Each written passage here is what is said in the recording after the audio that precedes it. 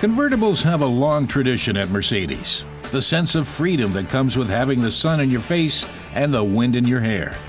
For decades, Mercedes has built convertibles that combine luxury and elegance. So the new E-Class convertible has a lot to live up to. It must meet the standards set by its predecessors and appeal to the emotions and sensibilities of today's discerning driver. Wolfgang Brem of Daimler explains that the car's designers wanted to build a convertible that captures the customer's heart. The classic fabric roof, for instance, emphasizes the car's elegant silhouette. Even with the roof raised, it clearly signals that this is a convertible. Of course, a convertible is a real convertible only when the roof is down. But the car's body is unmistakably an E-Class Mercedes, elegant and at the same time sporty. Brem says the look was intended to be expressive, so the designers gave the car a distinctive front end, characterized by sharply pointed shapes.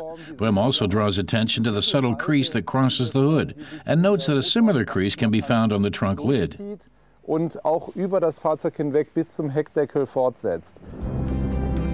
The trunk lines have been kept low and blend easily with the car's elegant shape. The large and shapely taillights feature modern LED technology. As one would expect from a luxury convertible, the roof can be lowered and raised at the press of a button. That takes about 20 seconds and can be done even at speeds of up to 40 kilometers per hour.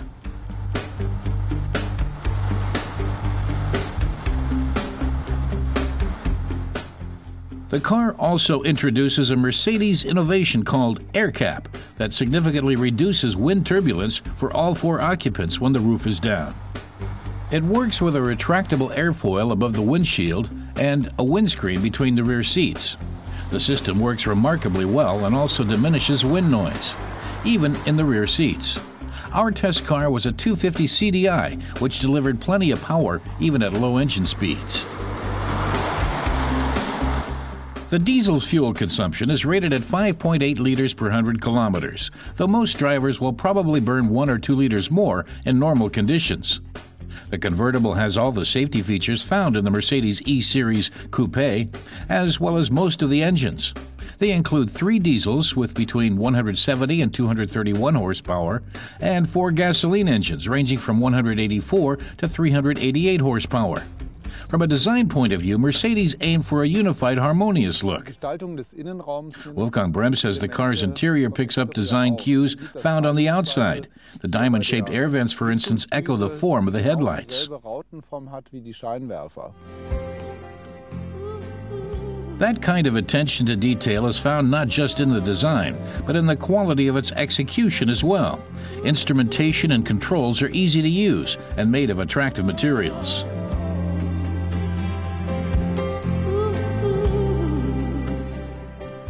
To make top-down driving even more comfortable, the car is available with the optional air scarf system that funnels heated air through the seat to the occupant's neck. Brem stresses that Mercedes has built a full-fledged 4-seat convertible. The beautifully styled front seats are kept lean and yet very comfortable, and the same form is then applied to the rear seats.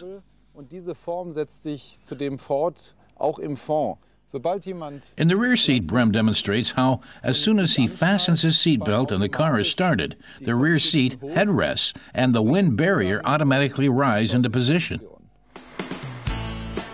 The new Cabrio completes the E-series range of models and proves to be a worthy successor to earlier convertibles. It offers a comprehensive range of standard features, safety equipment, and powerful yet efficient engines. Prices in Germany start at €45,815.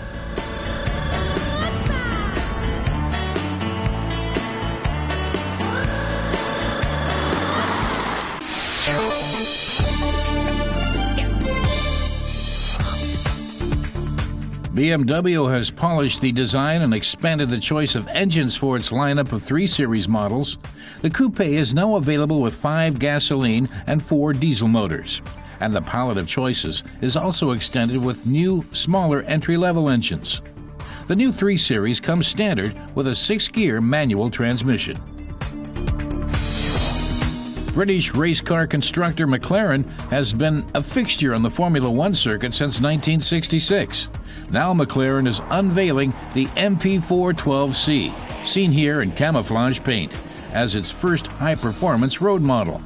The company plans on building up to 1,000 units of the mid-engine 2-seater next year and selling them worldwide.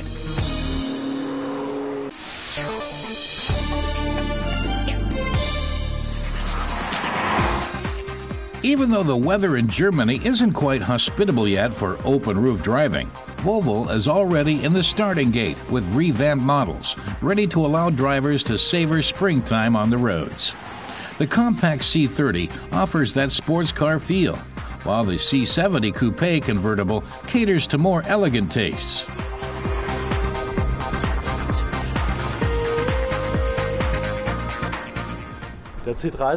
Volvo's Bernhard Bauer says the C30 is the entry-level Volvo, aimed at younger clients who don't shy away from leaving the beaten path, who are ready to try something new, more removed from classic options towards a new product, and join the Volvo League. We tested the C30 in its sportier R design. On the outside, its body is completely painted in one color. Fog lights are standard equipment. The radiator grille and exterior mirror housings feature a brushed chrome look.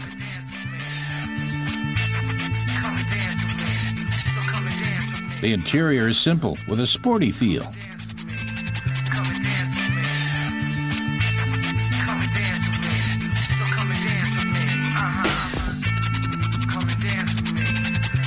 And twin chrome exhausts are a sure sign that this C30R is packing the model's biggest available engine.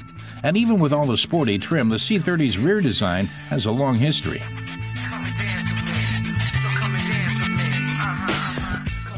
As Bernhard Bauer points out, on the back end you see clearly the reference to the beautiful P1800 from the 1960s and 70s. It's a conscious reference by Volvo so that people make the connection looking at the back end. It's a tip of the hat to history. We tested the top-end diesel model with 180 horsepower. It goes from 0 to 100 in 7.7 seconds and is listed as using 6.2 liters of fuel per 100 kilometers.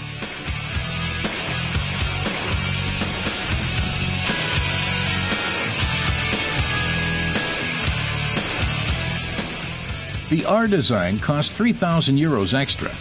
In return, the modified frame and more responsive steering provide an intense driving experience.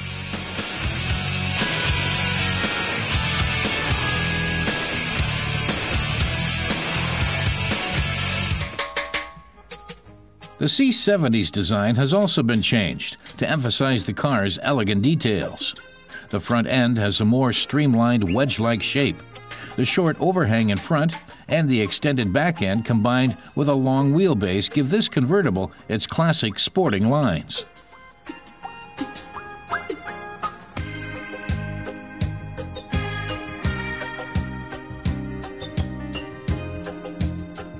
And watching the hardtop fold down reveals a small marvel of effective use of space. Of course, the downside is that there's not too much room left in the trunk.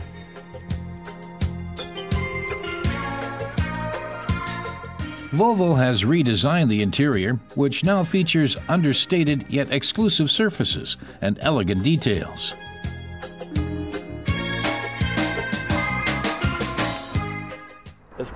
Bauer says Volvo didn't build this car with only pure performance in mind. This is an elegant car, but under the hood, it also offers a complete range of engines. From the high-end performance of a sports car to the entry-level 2-liter diesel, it's a very interesting and fuel-efficient car. We opted for that small diesel variant of the C70.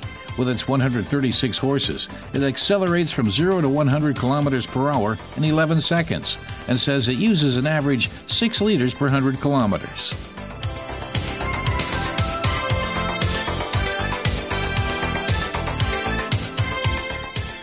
Volvo offers another diesel with 180 horsepower and 3 gasoline engines, the biggest with 230 horses with the C70. And of course, Volvo is especially known for its high safety standards. The Swedish automaker was the first in the world to introduce AlcoGuard as a standard feature. It's attractive, especially for rental companies and firms with their own fleets.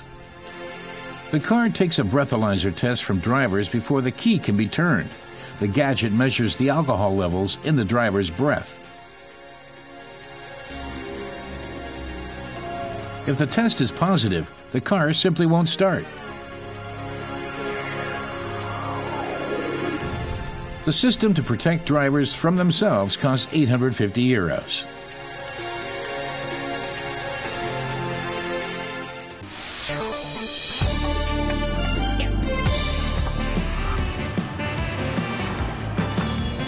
Whenever Herbert Joksch heads out in his BMW 501, it's as if time had stood still. The retired Munich policeman bought and lovingly restored the car that impressed him the most during his many years of service. Dubbed the Baroque Angel by Germans, the BMW 501 helped the Munich police catch the bad guys in the 1950s and 60s. Joksch says in the early days nobody could shake this car off. In daily service, this car was the officer's life insurance, so to speak. Auto unsere Lebensversicherung, wenn ich das so bezeichnen darf. BMW unveiled the 501 in 1951. It was a conservative car based on 1930s design. Its 6-cylinder engine was likewise a pre-war invention. The Baroque Angel was also a star in Isar 12, a TV crime series. Then, as now, only real policemen were permitted to drive the cars with the blue lights. The Munich police had 17 Baroque Angels. After an average of 10 years and 130,000 driven kilometers, they were then taken out of service.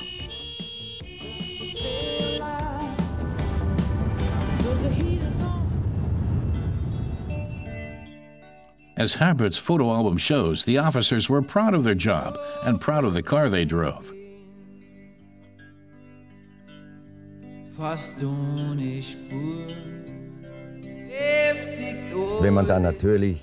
Joksch says when you were standing outside on Marienplatz for 7 hours at a time, directing traffic as a traffic cop, and then some fellow policeman drove through the square in their Baroque Angel, all you could do was wave to him briefly. It wasn't a feeling of envy, but your dearest wish at that moment was to one day be allowed to sit in that car.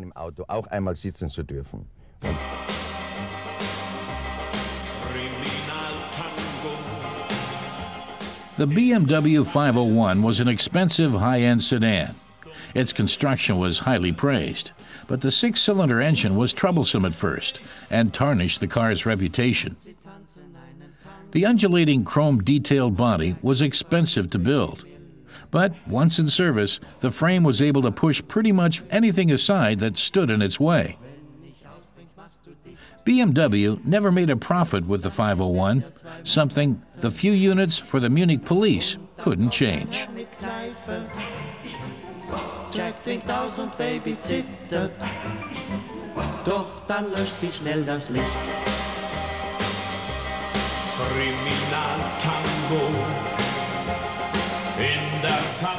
It was a green field of luxury, including on the inside. Nothing but the best for Munich's finest. And in the days before cell phones, the Lawrence radio was often a decisive advantage against the crooks.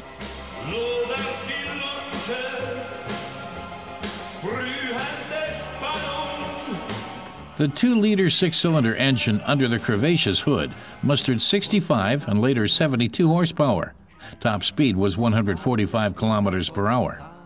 At the time, an Opel Kapitän was no faster, and hardly anyone had a Mercedes 300 SL anyway.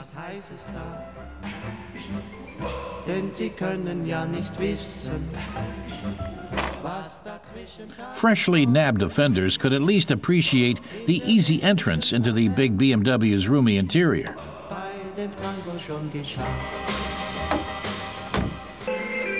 When Herbert Joksch and his colleague Jochen Meyer drive through Munich today, it's as if the old days were back. Drivers still respectfully make room for the old BMW. Plenty of youngsters in the 1960s probably became policemen only in the hope of driving one. In any case, no successor model has ever equaled the 501's lasting legacy with the Munich police.